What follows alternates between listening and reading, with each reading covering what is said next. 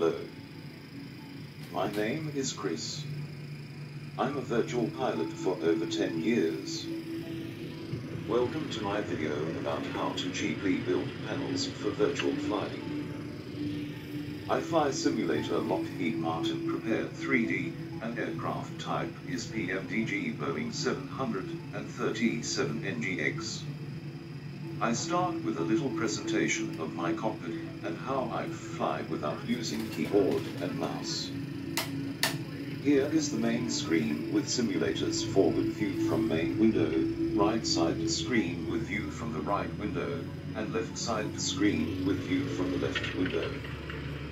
My cockpit consists of 3 panels.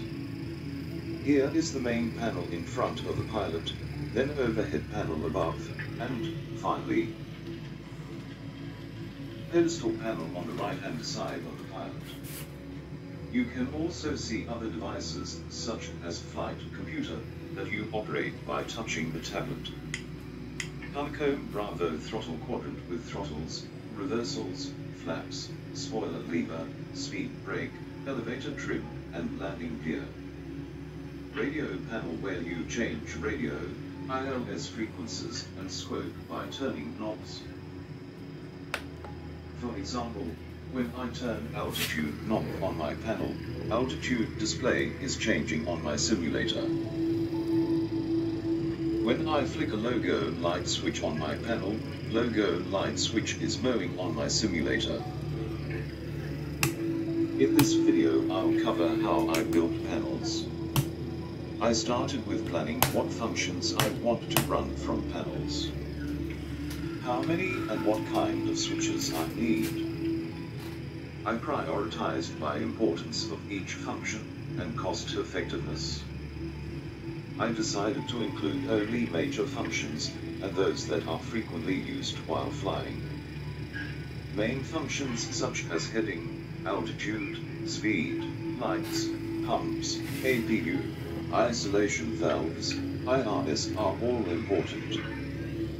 When you are flying in bad weather or heavy traffic and need to execute air traffic controller's commands quickly, it's difficult to position your mouse pointer above a knob and turn it left or right.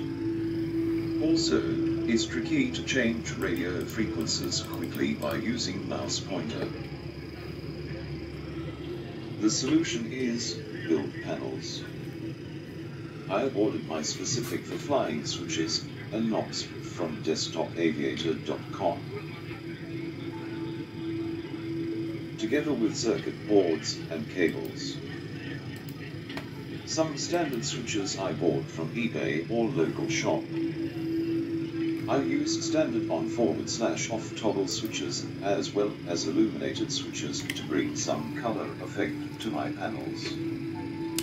While waiting for delivery, I selected and downloaded a PDF images of my future panels. I chose sizes that would fit on my desk and in my computer room.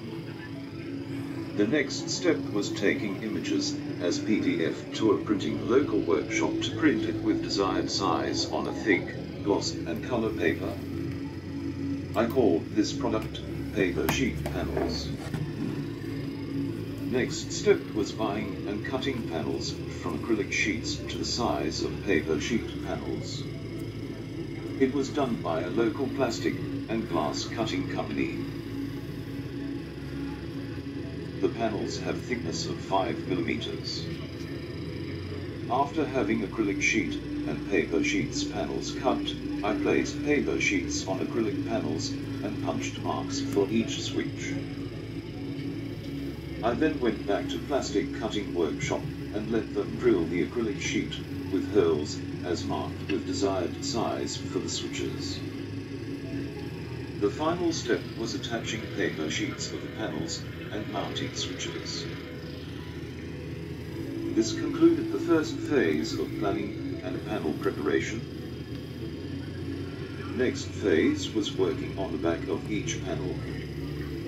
I attached circuit boards to the back of each panel. I plugged in cable to each board and started soldering each cable to a switch or a knob. circuit board itself is plugged into USB port of your computer. This process would take some time or couple of days. Next stage is software setup. You need a software that would talk to your switches and to your simulator. I've chosen Linda, which is a free package and has a module for PMDG aircraft. Linda is recognizing all my circuit boards.